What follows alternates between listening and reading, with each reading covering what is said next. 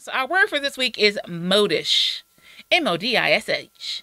Modish, right? And basically, if you think about that grandmother, God bless them, who is trying to use a term of like their grandkids, it's an attempt to be hip, right? So conforming to or following what is currently popular and fashionable, right?